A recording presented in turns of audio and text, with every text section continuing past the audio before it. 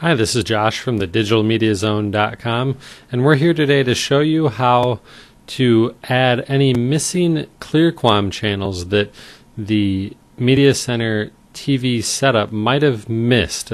Oftentimes, if you just plug your cable signal into your TV, it might find more channels than what Media Center does, but fortunately there's a really easy way to add them. So the first question is, what channels are you missing? And that's actually pretty easy to find out. So what we're going to do is we're going to go to Silicon Dust website, and we just go to Support Channels, and that takes us to this page where you just need to enter in your zip code and click Search.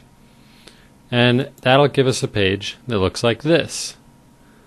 This just lists all of the possible ClearQAM channels that you should get, including the channel number, the call sign, and even the resolution.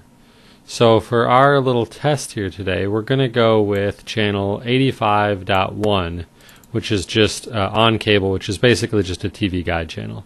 I wouldn't really want this, but I know that it isn't in my guide currently. So to add 85.1 in Media Center, there's a couple of ways to do it. First off, Media Center might have actually detected that you have this channel, but maybe for whatever reason, maybe because it didn't know the call sign, or maybe the signal strength was low, it didn't add it to your guide. So the first way to check, we're going to go into Settings, and then TV, and then Guide, and Edit Channels.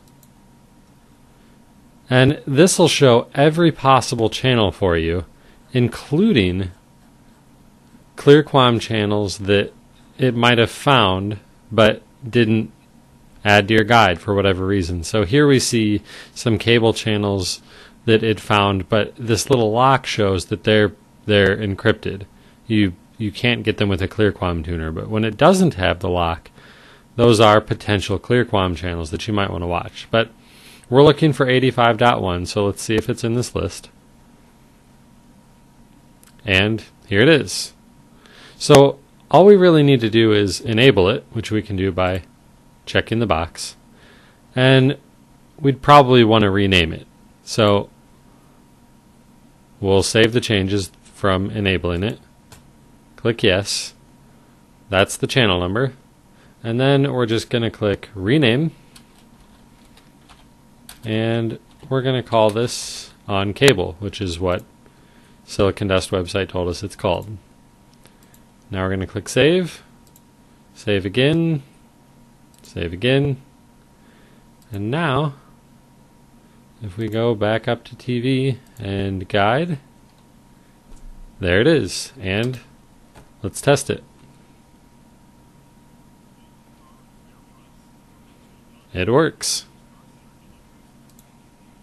Now, it's possible that it wouldn't show up in the edit channels list at all, and if that's the case, you still have an option of adding it. So we'll go back into Settings, we'll go to TV, Guide, and we have this option of Add Missing Channels. And it's basically going to give us the same sort of interface. You can see I've already added one to test. So we'll just say Add a QAM channel, and again, this is that number that you found back here. So if we were going to do 85.1, we would, let's do this one. Let's do 84-2. It says -2 here, but it's .2 in the Media Center interface. So we'll do 84.2.